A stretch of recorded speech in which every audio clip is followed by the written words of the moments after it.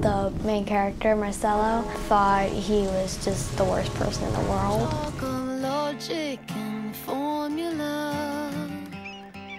He was trying to find the reason he was put on Earth, the reason why he's living.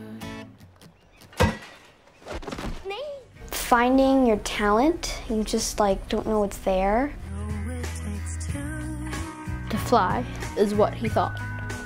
But it's there. Sometimes kids can be like, oh, I don't have a talent, but you can find out you have one by just doing something that you haven't done before. It's kind of an unusual movie coming from the story of two entirely different people and they just suddenly, come together and meet at school.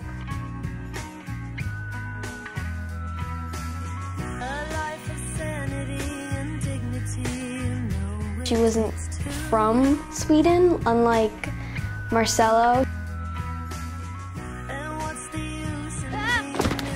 There were a lot of really good scenes.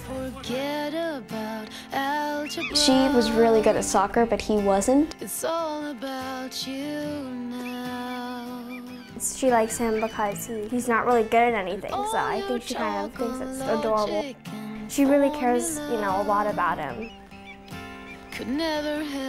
My favorite scene would be at the end when he was hang gliding. He goes off a really high building and he starts sailing and he's exhilarated. He loves it and he's so happy.